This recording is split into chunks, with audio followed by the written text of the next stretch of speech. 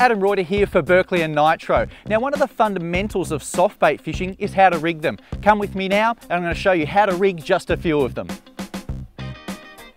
Now, this is something that a lot of soft bait anglers keep in their box. It's some of these guys, and they ready rig them at home, and all it is a treble hook with some braid attached with a uni knot there, and then a uni knot at the other end formed into a loose sliding loop. So what we would do with a hook system like this is we would attach it to the shank. So once we've got our soft bait rigged, we quite simply put the loop section over, around the bend, past the barb, pull it tight.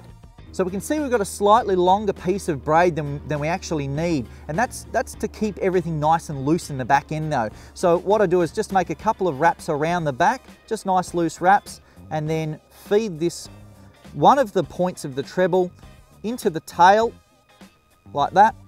And that's how we would rig for short biters or short takers. Any fish species, you can get a treble to suit any size soft bait from a 2-inch right up to to a 7-inch. So that's just a great system of running a treble hook to stop those short takers.